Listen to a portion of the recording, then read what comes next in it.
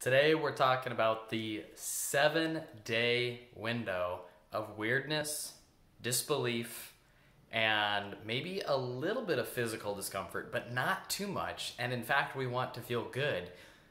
The 7-day window of changing your eating habits, to try it out.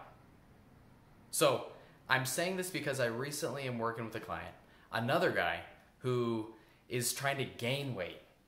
Now, he is stuck.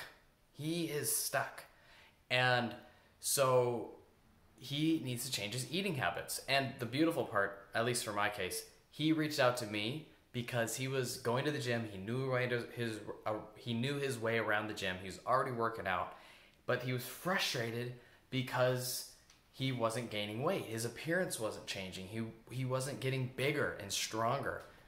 And since he was already working hard at the gym, he knew it had to come to his eating habits. And so he somehow found me, and he knew I was an eating coach who helped people with their eating habits. And so we sat down and we talked about what he needed to do to change his eating habits to gain weight.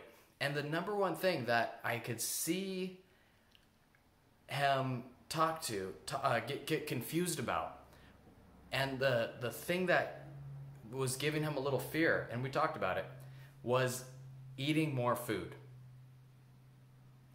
We started talking about how much more food is he going to really need to eat. And I could see the fear in the way he was talking, the uncertainty. And I remember that as well. And so I want to share a story today about how I started around 120 to 130 pounds, and how I struggled gaining weight, how I struggled changing my eating habits to see results, and then the critical conversation I had, which ultimately gave me the confidence to give this 7-day window a shot, and how I ultimately gained 30 to 40 pounds of a little bit of fat, but mostly muscle. Okay, so the 7-day window, when you change your eating habits, like no matter if you're eating more healthy foods or less or whatever, whenever you change your eating habits, it's gonna feel weird. And it's really important that we distinguish between this mental feeling of weird, of disbelief, versus the actual physical feeling of weird. Because whenever you change your eating patterns, you're gonna feel like mentally weird. Like I remember, I had been struggling to gain weight. I was a skinny guy, like really skinny.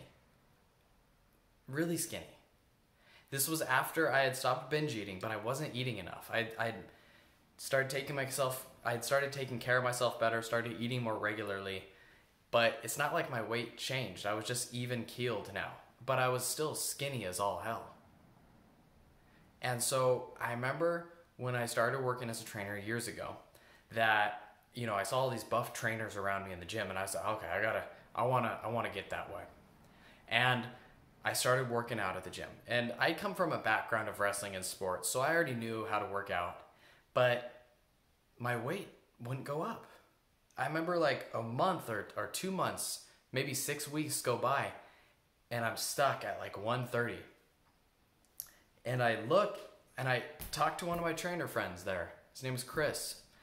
And I go to Chris, I said, Chris, man, what's up, dude? I'm eating more food. I know that to gain weight, I gotta eat more food and lift weights. So what's going on, man? Like, dude, I feel so annoyed. I feel so frustrated. And the way he looked at me and said, bro, you gotta eat more. You gotta eat more. I know it's gonna be weird, but you gotta eat way more. And the way he said it impacted me. I trusted him. And I remember going home and saying, okay, I'm really going to do this. I'm really going to eat more. And so I started cutting up a whole sweet potato.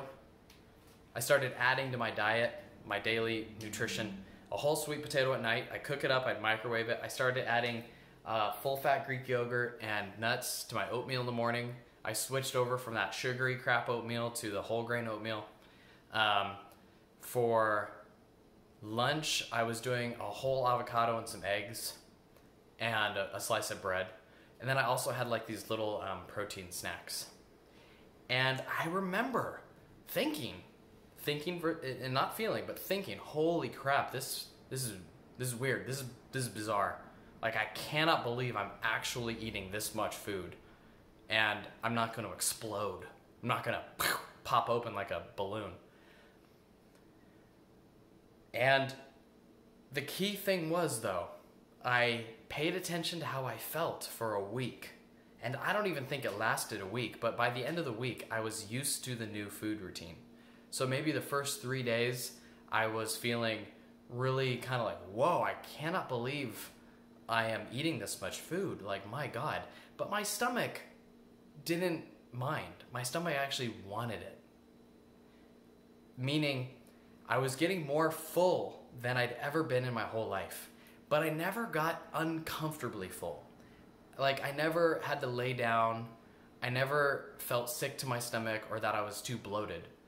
But previously, I was never full. I was never eating enough. I didn't even know what fullness was.